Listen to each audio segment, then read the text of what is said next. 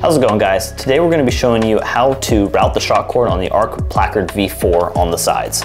There's two sets of them, and so we have one set already complete, and we'll be doing the other set in a black shock cord so you can follow along a little easier. This is so that in the event you want to replace your shock cord in the field or in an administrative area, you can do so pretty easily. It really comes down to just weaving it through and making an X and putting the cord at the bottom, but we'll take you through how we like to do it. So we'll go ahead and get started with that. The first thing we're gonna do, at least for the sake of this video, is remove the buckles. You don't have to do this, we just didn't want them clapping around in the video, making noise and getting in the way. On the back, you'll see that there are these two tunnels that the shock cord will go under, and then you have a number of holes on essentially both sides. When you see it complete, it sticks out of the front there, creates an X, and then there's a cord lock with a knot at the bottom. So to get started, we're gonna take our shock cord, and it does help to have a small little tool, either a dowel or a small screwdriver of the sort, to kind of get in under that tunnel there, just to separate that, because it's two flat layers. Opening them up makes it a little easier to get stuff through there. And we're gonna take that shock cord and pass it through and simply route it through there.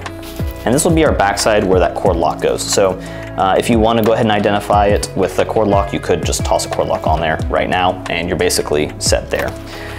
That hole that we just passed, we are going to push our shock cord through. So it's going to go through there and peel out, and now it is on the outer side.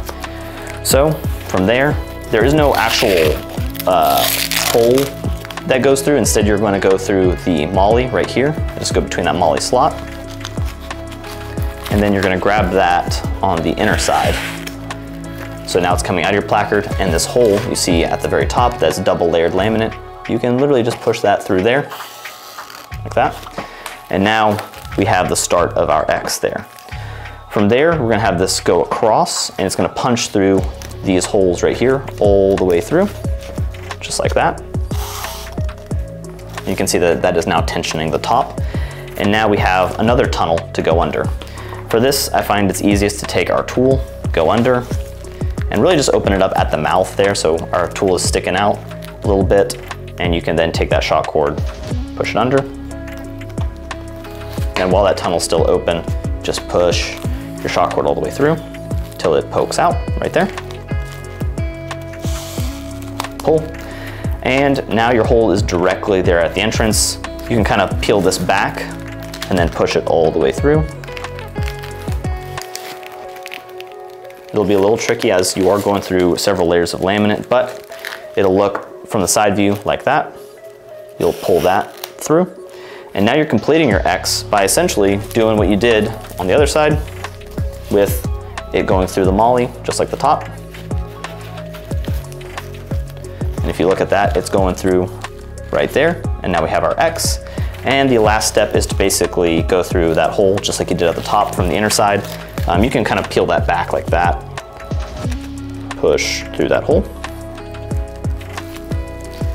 Shock cord can get a little difficult if it frays a little bit, and if you end up finding that your end is fraying a little bit and making it harder, you can take a little lighter, just flatten it out again, just so it stays together, and push it through that hole. It also usually helps to look at the same side that you are working on.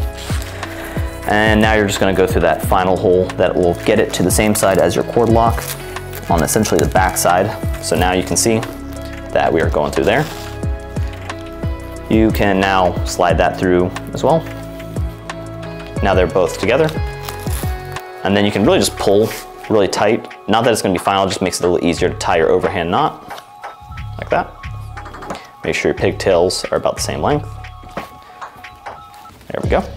Take your cord lock, just take it all the way to there, and then you can evenly distribute the shock cord across the placard. So you can basically just pull it apart, or you can be a little bit more delicate with it and pull individual strands until it is evenly distributed across.